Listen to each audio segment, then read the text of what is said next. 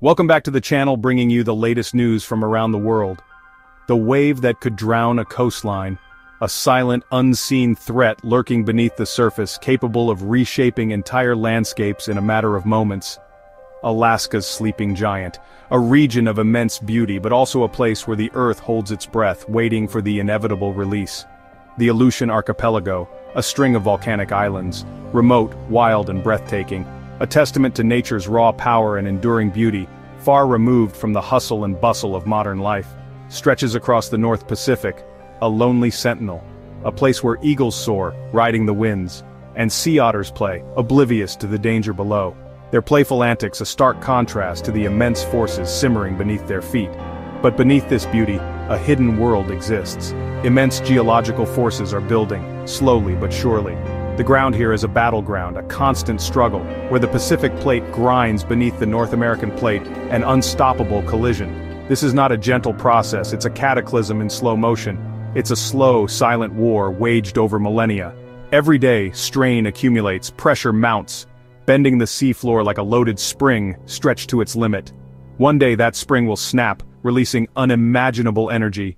The seafloor will lurch upward, violently shifting, displacing a massive volume of water, an instant ocean upheaval. This is the birth of a mega-tsunami, a force of nature unleashed.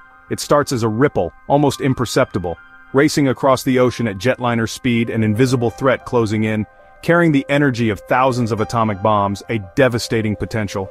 On distant shores, the first sign is eerie, a deceptive calm. The sea retreats, exposing the seabed, a silent warning ignored by many. But for the Aleutians, there's no warning, no time to escape, just a violent earthquake, the Earth's roar, then a wall of water, an unstoppable force. In minutes, entire communities could be erased, swallowed by the sea. The Aleutians are perched on the edge of disaster, a precarious existence, living atop a geological cannon, primed and ready to fire. The forces at work are ancient, powerful, beyond human comprehension, and indifferent to life above, uncaring of the consequences. The only certainty, the inevitable truth. It's not a matter of if, but when, the clock is ticking. This is the edge of the world, where land meets the untamed ocean, and the giant is stirring, awakening from its slumber. The Aleutian Islands, a stunning archipelago, stretch across the northern Pacific, but beneath their scenic beauty lies a formidable geological reality. Why are the Aleutians so dangerous? What makes this region such a hotbed of geological activity? It's all about the Pacific Ring of Fire, a horseshoe-shaped zone encircling the Pacific Ocean. This volatile zone, a site of intense geological activity, is where most of the world's earthquakes and volcanic eruptions occur, shaping landscapes and impacting lives.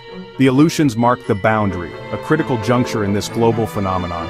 Between the Pacific and North American plates, two colossal pieces of Earth's crust. Here, the Pacific Plate, denser than its counterpart, dives beneath the North American continent, forming the Aleutian Subduction Zone and the immense Aleutian Trench, a scar on the ocean floor.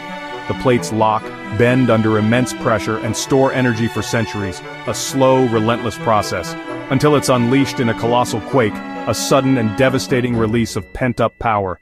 The islands themselves are volcanoes, majestic peaks rising from the sea. Born from magma rising through the Earth's crust, they are a direct result of the subduction process.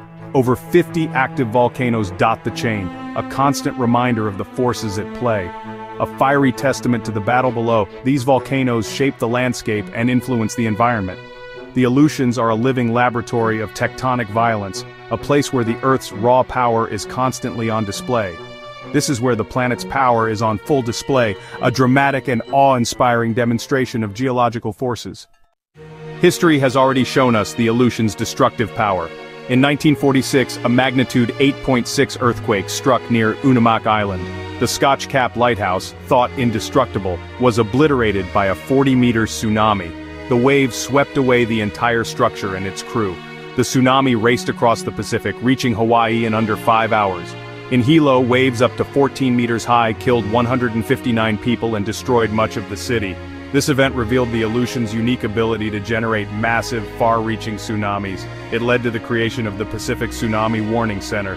The ghosts of Scotch Cap and Hilo remind us the threat is real and it can strike without warning. What makes the Aleutian subduction zone so efficient at generating tsunamis? The answer, a shallow angle of collision allowing huge sections of the seafloor to rupture and lift. When the plates snap, a vast area of seabed can rise by several meters in seconds, shoving water upward. This creates a tsunami with immense power and reach. Some segments, called seismic gaps, haven't ruptured in centuries, making them the most dangerous. Underwater landslides triggered by quakes can also unleash local tsunamis, compounding the threat. These waves can be devastating for nearby communities, arriving with little or no warning. The Aleutians are primed for disaster, both from tectonic shifts and landslides. If a mega tsunami struck today, unleashing its immense power, the consequences would be global, impacting nations and communities across the entire Pacific Rim. Aleutian and Alaskan towns like Unalaska, nestled along the coastline, would face immediate and overwhelming devastation, with little time to react. Modern building codes, while designed for typical weather events, offer little protection against the sheer force of a towering wall of water, capable of crushing anything in its path. The tsunami would radiate across the Pacific, spreading its destructive energy outwards, threatening North America's west coast, from the rugged shores of Alaska down to California, Vancouver, Seattle, Los Angeles. Hawaii would have hours to evacuate, potentially saving lives, but destruction could be catastrophic, leaving a lasting scar on the islands, crippling tourism and infrastructure, and disrupting the lives of countless residents.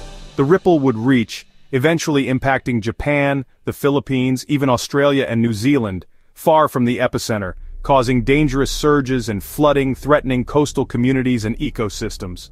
Global shipping and trade would be disrupted as ports are closed and shipping lanes become hazardous, with economic impacts felt worldwide, potentially triggering financial instability. The 1946 event was a warning. A stark reminder of the ocean's power. A larger one would be a nightmare for emergency planners, overwhelming resources and stretching response capabilities to their limit. The Aleutian threat is not just regional, confined to Alaska or the immediate vicinity. It's a global hazard, demanding international cooperation and preparedness. The world must be ready, with robust warning systems and well-rehearsed evacuation plans to mitigate the potential devastation. We can't stop earthquakes or tsunamis, but we can prepare. A network of seismometers and dart buoys constantly monitors the Aleutian subduction zone. These instruments detect quakes and tsunamis in real time, triggering rapid alerts. Early warning systems buy precious minutes for evacuation. Coastal communities conduct regular drills and have detailed evacuation plans. Warning sirens, mobile alerts and broadcasts are all part of the defense. Science and public education are our best tools against the inevitable. The giant will stir again, but with vigilance we can save lives.